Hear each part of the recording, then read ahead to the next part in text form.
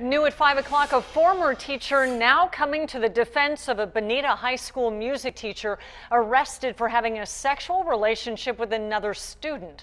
10 News reporter Steve Fiorina is joining us. And Steve, the student that you spoke with says that the teacher he knows is a good and honest person. Jason Mangan has been a music teacher here at Bonita Vista High School for at least a decade. Highly regarded, well-liked, took a bunch of kids to Carnegie Hall a few years ago. But Chula Vista police said he had illegal sex with a student here on campus 5 years ago. This is Jason Mangan smiling for the camera after a band event. A former student told police that he and Mangan began a relationship when he was 15. They had sex when the boy was 17. On campus. Students are stunned.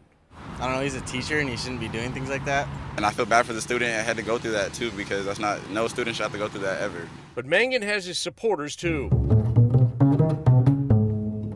He is an incredibly honest and personable person. Christian Mejia just graduated from Eastlake High School, but he was taught by Mangan at Camp Cuyamaca Arts Camp. He's easily relatable to his students. He's able to connect it and balance a level of seriousness as well as being friendly. 5 years since the crime, according to Chula Vista police, but technicians say they have more than just verbal allegations. I can't go into the specifics of the evidence, but I can tell you we've collected some physical evidence. I knocked on the door at Mangan's house. A note on the mat. If you'd like to leave your card, Jason's attorney will contact you regarding a statement, but he will not be making any comments at this time. A neighbor across the street said several men lived there and they were always polite. They used to always host Oscar parties, red carpet events, group of guys.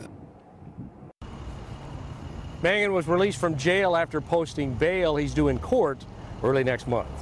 Live at Bonita Vista High School, Steve Fiorina.